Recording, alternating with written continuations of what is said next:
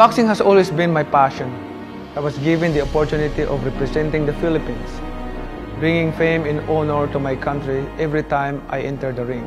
I am grateful for all my accomplishments and the opportunity to inspire the fans. Sa pagkakataong ito, hayaan niyo po akong pasalamatan at bigyan pugay ang mga taong nagsakripisyo upang tulungan ako may sakatuparan ang aking mga pangarap. Maraming salamat po. I will always remember my relative Sardo Mejia na siya pong nagturo sa akin about boxing. Siya po ang nagmulat ng aking kaisipan about boxing. After that, nangarap po ako na magkaroon ng pagkakataon na makalaban sa Olympics. Ngunit hindi po ako nakuha na maging bahagi ng Philippine team. Na-reject po ako. Sinasabing wala raw po akong pag-asa sa boxing. Ngunit hindi po ako nawala ng pag-asa. Hindi po ako na-discourage. Mabuti na lang tinanggap po ako ng Davao del Sur Province upang maging bahagi ng kanilang boxing team. Sila po ay naniwala sa akin. Kinakailangan kong iwanan ang pamilya ko sa Jensan para matupad ang aking mga pangarap. Napakabuti po ng ating Panginoon dahil dinala niya po ako sa mga pamilyang nagkupkup sa akin at tumulong. Taos puso po ako nagpapasalamat sa lahat ng mga taong naging bahagi ng aking tagumpay para marating ko ang aking kinalalagyan ngayon. Sila po ang naging instrumento sa aking tagumpay. Maraming salamat, Cordero family, Llanos family, Pili Latasa, Bibot Comita, Parcon family, Korea family, Alberto family, Ilorde family, Florentino family, Nazario family na siyang malaking bahagi ng aking tagumpay, Mundihar family, Linis family, Atienza family, Familosa family, and also Avalos family na malaki rin pong bahagi at nakatulong sa aking boxing career.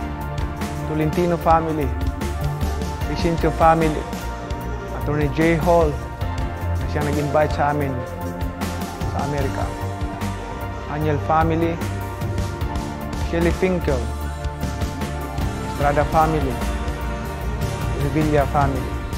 Maraming salamat po sa inyong pagmamahal at suporta.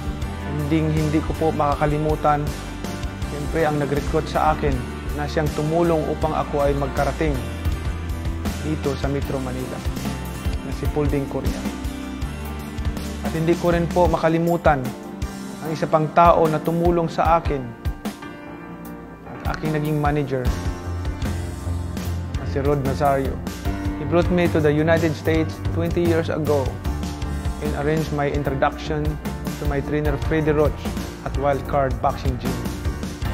Freddy Roach was not only my trainer, but also my family, a brother, and a friend. I recognize the important contribution of those who become my trainers. Daghang salamat sa inyong tanan. Maraming salamat sa inyong lahat. To Pablo family, Mang Leonardo Ambo Pablo, Emil Romano, Rick Estahili, Vin Delgado, Bibi Tinagsa, Mario Sumalinog, Alex Ariza, Peñalusa brothers. Thank you very much. When you speak of friends, there is no one closer to me than Buboy Fernandez, whom I have known for almost my whole life. He is more than a coach to me. I want to acknowledge the loyalty and sacrifices of my training team with Roger Haplas Fernandez, Nunoy Neri, and Justin Fortune. And of course, Michael Cons, who has been with me since 2005. To everyone in Team Pacquiao, thank you for sticking with me through the years.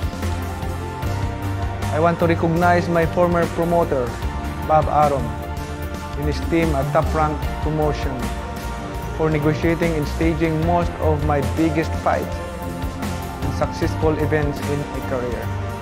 Thank you. Towards the end of my career, there were people who also helped me. I would like to thank Attorney Tom Palge, Sean Gibbons, Al Heman, Tom Brown, Fred Stenberg, Attorney Jing Gakal, and Attorney Bong Gakal for giving me the opportunity to stay relevant and finish my boxing career with high-profile championship fight. To all the media who have taken the time to tell my story and for supporting boxing,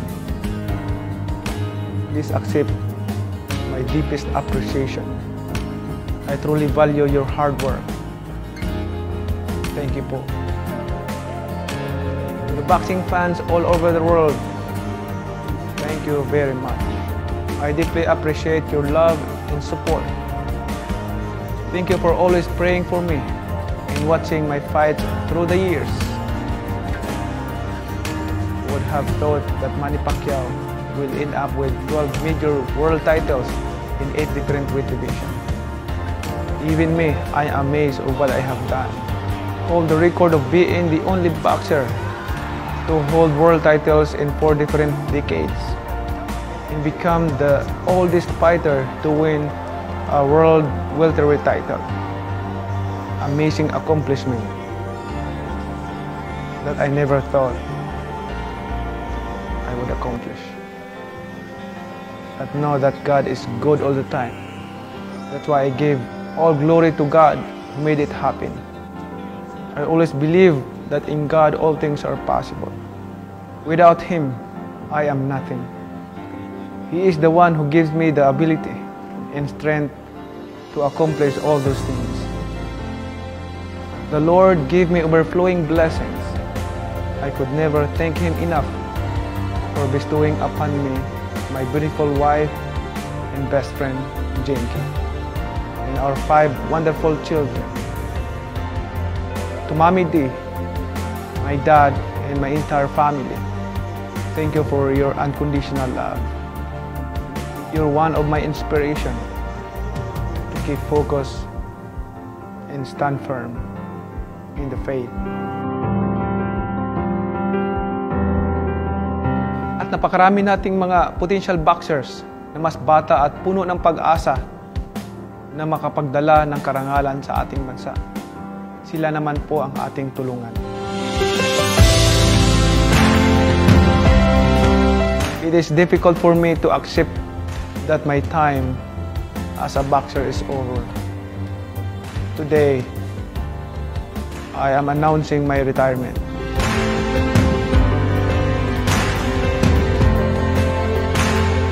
I never thought that this day would come.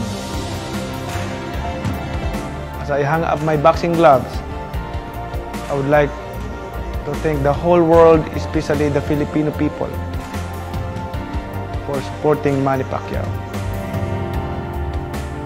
Goodbye, boxing. Thank you for changing my life.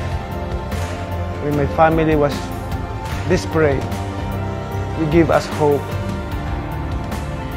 You give me the chance to fight our way out of poverty.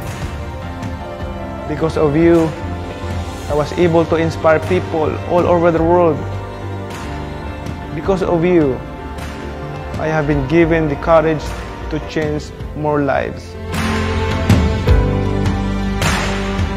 I will never forget